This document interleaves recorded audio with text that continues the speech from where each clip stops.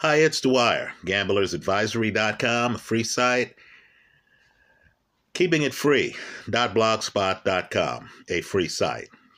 It's Super Bowl Sunday.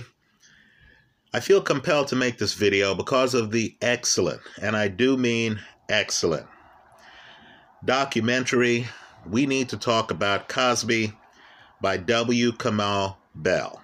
Kamau is spelled K-A-M-A-U. I want to encourage everyone to look at this documentary. It's very well done. I give it my highest rating. It poses a provocative question, right? And that question is, what do you think about Bill Cosby? Who was he? Right now, let me just say, I'm going to use a lot of phrases in this video, like I believe, I think, so that I can have an opinion defense if anyone ever decides to sue me. Understand, everything in this video is really my opinion. Right? It's my opinion. I own the opinion. It's mine. I'm sharing it with you. Now, first, let me just say, and I was raised when Bill Cosby was highly thought of, right? In the 1970s, I was a big Fat Albert fan. In the 1980s, I remember when the Cosby Show was a major weekly event on television. But let's be blunt here. I believe the women. I believe Bill Cosby was a serial rapist. Let's turn the question on its head. What serial rapists do you know of where being a serial rapist wasn't the centerpiece of that person's life? Right? Is there any serial rapist in history where you believe that the guy actually had something else going on, where the rest of his life wasn't a construct to facilitate his serial raping? Right? Understand, with most people who are doing terrible crimes, right? Take Ted Bundy, serial murderer. You never really think hard about what the guy did for a living, because you understand that the serial murdering, the serial killing, was really the main part of his life. You know, it's time we come to grips with the fact that at least 60 women have come forward and have said that they were sexually assaulted by Bill Cosby. You and I know that if 60 women came forward, I would say that the number is probably 3 or 4 times that, in terms of the number of women who Cosby sexually assaulted. Isn't the answer to the question, who is Bill Cosby, that he's a serial rapist? Period. Right? You know the phrase, are you someone who lives to work, or are you someone who works to live? I believe it's clear that Cosby worked to live. Everything he's doing, in my opinion, right? I'm telling you what I think. Everything he's doing is to facilitate the centerpiece of his life, his sexual fetish. And let's be clear on what I believe that is, based on what I've read about the women alleging that Cosby sexually assaulted them. Cosby's sexual fetish, in my opinion, based on what I've heard, is that he wanted to have sex with unconscious and semi-conscious women. Let me repeat that. I believe Cosby's fetish, the driving force for his life, given that at least 60 women have come forward and have said that Cosby sexually assaulted them. The driving force for his life is that he wanted to have sex with unconscious and semi-conscious women. Right? This is a sexual predator who enables that lifestyle by being a comedian. He's working as a comedian so that he can fulfill this sexual fetish. Let's talk about the IMO, right? According to the people who have accused him, who I believe, right? And understand, let me be clear here. I believe all of them. Understand the time period too. From the 60s, from the 1960s, Bill Cosby was engaging in behavior like this, according to his accusers. He invites, either through staff or personally, women to his dressing room or his hotel room. Right? I believe there's even instances where he invites a woman to his house under the guise of helping her with some challenge. Right? The challenge could be her career. The challenge could be some problem she's having. Right? Woman shows up. She's meeting Bill Cosby. Maybe she even knows Bill Cosby. Cosby offers her some pills under the guise of helping her relax. Right? There are times when Cosby doesn't offer pills, where Cosby actually mixes a drink and offers the woman the drink, saying that, hey, you need to relax a little bit. If the woman looks too alert after the first pill or drink, Cosby would offer her a second. Now, as the drugs, either in the pill or the drink, start to take effect, and the room starts to sway a bit, or starts to get smaller, or starts to spin, that's when Cosby would quietly put a guiding hand on the woman's shoulder. He would either lean her back on the sofa, or he would guide her to a more private room, let's say the bedroom. From there, the sexual assault would take place. Now, really, at this point, it's not even about Cosby. There's so many women who have accused Cosby of sexual assault, and the similarities in their stories is so consistent that I believe you have to discount the disbelievers. Right? There are people out there who say, oh, I thought these women were lying. What planet are they from? Let's be clear here too. A woman who was sexually assaulted by Cosby when she was 18, 19, and 20, in, let's say, 1968, 69, 1970, right? Is there anyone watching this video who believes that after years of being private, of non-disclosure, that woman who would now be in her late 60s, early 70s, who may now actually have not only kids, but grandchildren.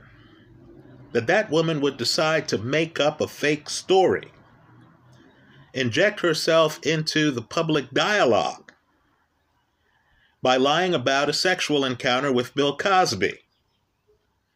I don't believe that. I believe there's so many accusers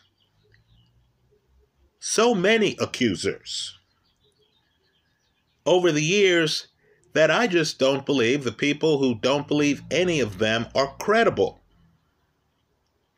I don't believe Bill Cosby's denials to the extent he's made denials. Right? So at this point, this story becomes less about Bill Cosby than it becomes about us. Right? In other words, when a rapist has raped dozens of people, literally, right? Dozens of people. When dozens of people are coming forward and saying, I was raped by this individual, then to me the question becomes, how were we fooled? Right? Understand, this is an atrocity. So at this point, just like with the other serial people, right? Just like in looking at the Ted Bundy legacy, at some point we have to say, hey, how were we fooled by this guy? I believe that's the question we need to ask ourselves about Bill Cosby. And I believe we're fooled because Cosby has a construct going. Right? I believe Cosby is working to live. He understands that to get people to trust him to the point where they're going to his hotel room,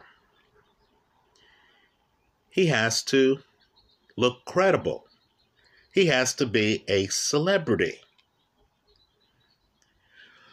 So when Cosby is giving out drugs to women, right? Andrea Constand, other women. When Cosby has a woman in his hotel room or his dressing room and he's saying things like, hey, and they're rehearsed lines, in my opinion. Things like, hey, you look a little uptight. Take these. While at the same time making albums warning kids about the danger of drugs. In my opinion, one has to question. One should question whether or not Cosby's even anti-drug. Folks, the number of victims this guy caused, the number of women this guy sexually assaulted, shows me that this is a lifestyle. This is a guy who sees a woman show up on the set of The Cosby Show, doesn't know her, has never met her, hasn't seen her act in anything because she has no acting experience or very little acting experience. Then, of course, somehow the woman's agent hears that she's just gotten a part on one of the top-rated shows in the United States, The Cosby Show, as a policeman, right? This is off of W. Kamau Bell's documentary. The woman is on it. So, of course, she shows up, and then someone comes by and says, hey, Bill would like to meet you in his dressing room. The first day, Bill doesn't show up to his own dressing room. The next day, Bill does. And, of course, the woman and Bill have a conversation. The woman is a model, high self-esteem. She's not going to take pills. She's not interested in taking whatever Bill's offering. Bill tells her, hey, you can have anything in the world. You know what's going on here. Right? Bill comes up behind her. Bill grabs her. The woman is able to leave. Right? Understand, Bill is picking his victims quickly. They include women he just sees for a moment, who he finds attractive. Suddenly they're getting invites into his dressing room. On the Kamau Bell show, they show you people actually involved in the Cosby show who didn't have dressing rooms. This woman, who Cosby just saw the day before, ends up with her own dressing room. Right? The question is Bill Cosby the public figure who's pushing an anti-drug message?